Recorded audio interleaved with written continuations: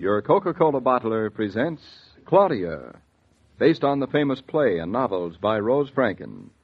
Brought to you transcribed Monday through Friday by your friendly neighbor who bottles Coca-Cola. Relax, and while you're listening, refresh yourself. Have a Coke. And now, Claudia. Oh, dear. Why don't you go up to bed, Claudia? Why should I, Mama? Such a sigh. You must be exhausted.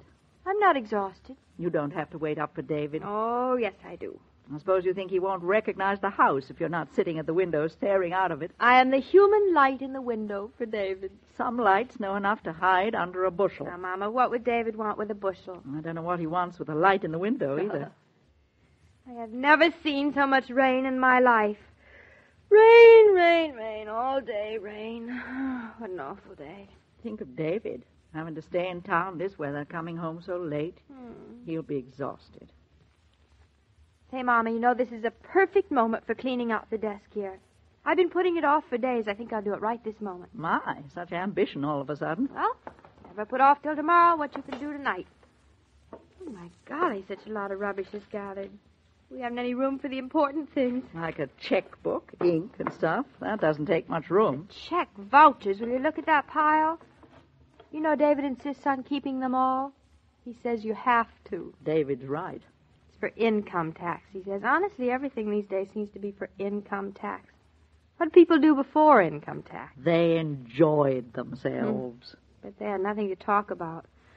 War and income tax. They've replaced the weather. Well, I suggest you get back to cleaning out the desk, or it'll be a mess when David comes in. When David comes in. Huh. Well, what do you know? Here's his pipe scraper in the top drawer. I think he loves that pipe scraper more than anything else on earth. Sometimes I think so, too. You know, it looks just like a little can opener, doesn't it? Well, don't try to open any cans with it. There's a nice smell of tobacco. Like David's closet. I like men things. Tweeds, pipes, heavy leathery smelling shoes, and all that shaving business. The desk, Claudia. You know it's strange, Mama. You and I had so many years together, just the two of us alone. No husband, no father, no brother, no son. Now it just doesn't seem possible, does it? You've certainly made up for it in double time. Yeah, I did pretty well, if I do say so. Husband and son all in 1 year. Well, it's not unusual. What's unusual is that they're both so nice. Well, back to the desk business now. Enough mooning, Mrs. Norton. Now I'm yawning. Must be getting really late. Almost 10:30. I wonder which train David will be taking. There's one out of New York at 8:30. Nope, too early. And another at 9:15. That gets in about 10:20 if it's an express. Gee, if David didn't make that one, he wouldn't be home till nearly midnight. Well, if he's not home by 11:15, we'll both go to bed. Well, we'll see. Oh, for heaven's sake, here's a stamp. This afternoon I was desperate for one. Why don't you buy 100 stamps, Claudia? Then you'll always have them on hand when you want one. 100 stamps is $3, Mrs. Brown. You wouldn't catch me spending $3 just for stamps. But you do spend $3 in the end, buying them one at a time. Well, they cost only 3 cents one at a time. There's an awful lot of difference between 3 cents and $3. Have it your way. I refuse to argue with pig-headedness. Well, there is, isn't there? I refuse to discuss it any further, I said. Mama, I bought 100 stamps yesterday. 100 beautiful, brand-new, first-hand stamps, all at once. Well, it's about time you showed some I sense. thought you'd be And pleased. if you bought 100 stamps, why were you scrounging around for one? Well, I just didn't like seeing it go to waste, in case it was there. Hopeless. You know, Mama, I thought the baby seemed irritable today, did you? Oh, he just cried a little more than usual. He did. Maybe he's cutting a tooth. Not yet. Well, how do you know? He's probably precocious. I know. It wasn't that kind of crying. What kind of crying was it, Grandma? Just crying. Oh, I see. He missed being outside, probably. Well, I guess it was just one of those bad days for all of us. Yup, one of those days. Long, dull, and rainy. And David home late. I am spoiled. That's what I am. At last you admit it. Well, I've had him so much at home lately.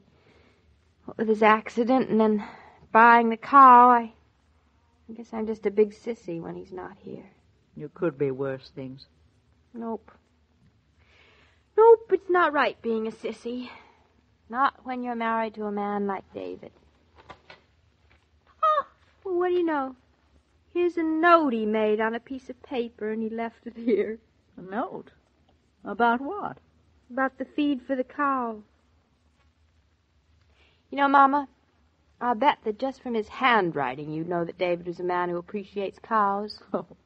And you'd know he's a man who could get along beautifully without anybody or anything, if he had to. His outlines are so clean, strong. Give it to me. Let me see his handwriting. Can you read it, Mama? I mean, can you read it in a character sort of way? Oh. What? He writes very much the way your father did. Really? Ha! I never noticed it before. What a strange feeling it gives me. Mama, after my father died, you didn't have anything to wait for. Yes, I stopped waiting. I just went on living instead.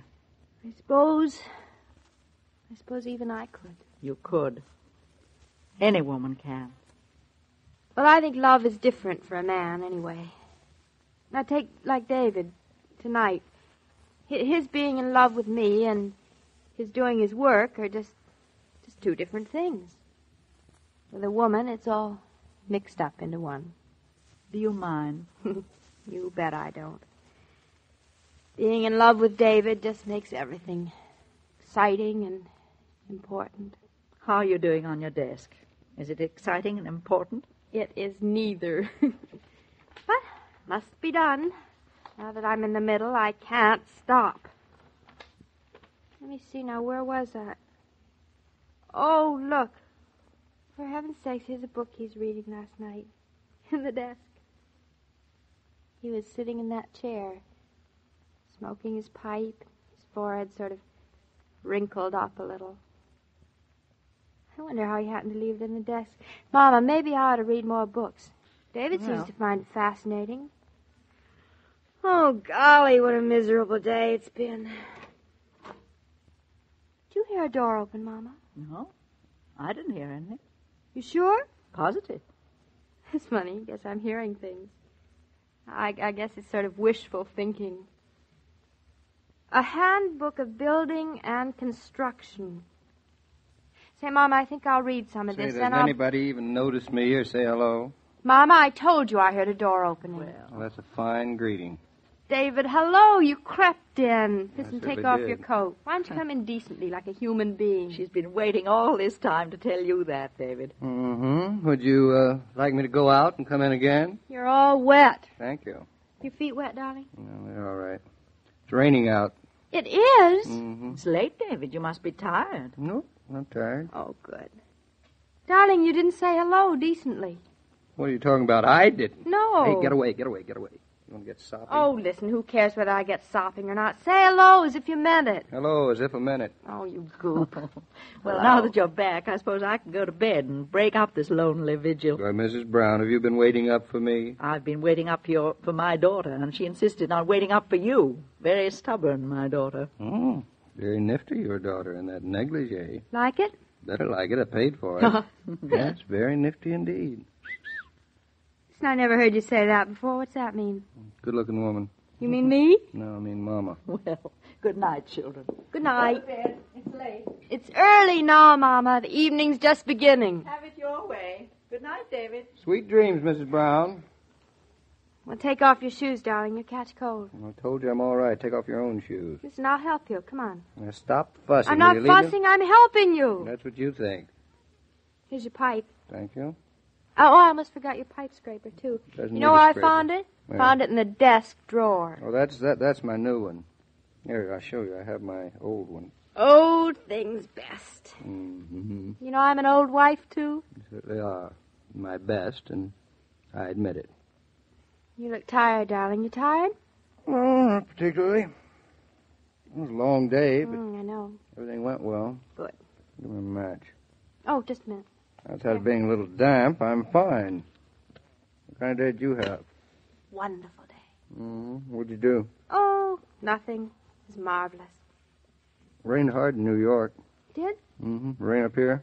Oh, who cares about a little rain? I love rain. It's lazy, it's quiet, private. Say, you're in awfully good spirits. Why shouldn't I be? I think you got along too beautifully without me. Do I? It was so late when I got home, I expected to find you here sleeping or sulking. I never sulk. Well, instead, I find you in great spirits. What's so amazing about that? Make a laugh. No. Oh, that's much better.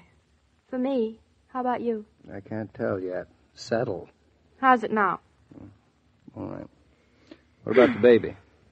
Well, what about him? Did you have a good day? Perfect. I think he likes the rain, too. Maybe he's a water baby. I'll say he is. He's damp most of the time. Afraid so. David. What? You know, tonight while I was waiting for you, I cleaned out your desk. Hey, now if you threw anything away... No, listen, now, don't get so huffy about it. I was doing you a favor. I cleaned out your desk. Yeah, that's what I'm afraid Awful of. mess, too. I can bet. Disgusting. I didn't throw anything away. I just took everything out, and then I put everything back in again. Sounds like a very productive evening. It was. Maybe I'd better spend more evenings away from the house. Would you like that? Well, what do you think? I still think you got along all too well without me. Beautiful day, beautiful baby, beautiful evening. In short, I get along beautifully without you, darling. When you're around. When you're not around, all I do is wait. That's a funny thing to say. You just told me what a wonderful day you had. Waiting for you. Oh, David, don't you see? And I'm sitting here with you right next to me. Then I can say, yes, darling, it's been a beautiful day. At the hairdressers, at the movies, at shops without number, you find that you have to wait these days. But you do so much more patiently if there's a Coke cooler handy. For ice-cold Coca-Cola helps everyone wait refreshed. Are those children still gabbing downstairs, Mr. King? Yes, Mrs. Brown, yes they are. They must have a lot to catch up on. Oh, yes. A great deal. One whole entire, very rainy day when nothing happened. Well, you know, something can't be happening every minute of the day. Well, I should hope not. You know, life with Claudia, Joe, and David. Claudia and David is active enough without something happening also. Well, I suppose I'd best be off to bed. And thank your lucky stars, Mrs. Brown, that you'll sleep the whole night through tonight. Now, what do you mean? Tomorrow night I won't? Baby in the house, remember? Oh, yes. Babies love the middle of the night. Indeed, babies do, Mrs. Brown. And you'll have due cause to remember that after tomorrow night. Every day, Monday through Friday, Claudia comes to you transcribed with the best wishes of your friendly neighbor who bottles Coca-Cola. So listen again tomorrow at the same time. And now this is Joe King saying au revoir. And remember, whoever you are, whatever you do, wherever you may be, when you think of refreshment, think of Coca-Cola. For Coca-Cola makes any pause the pause that refreshes. And ice-cold Coca-Cola is everywhere. This broadcast of Claudia was supervised and directed by William Brown Maloney. And now, here's a word from your friendly neighbor who bottles Coca-Cola.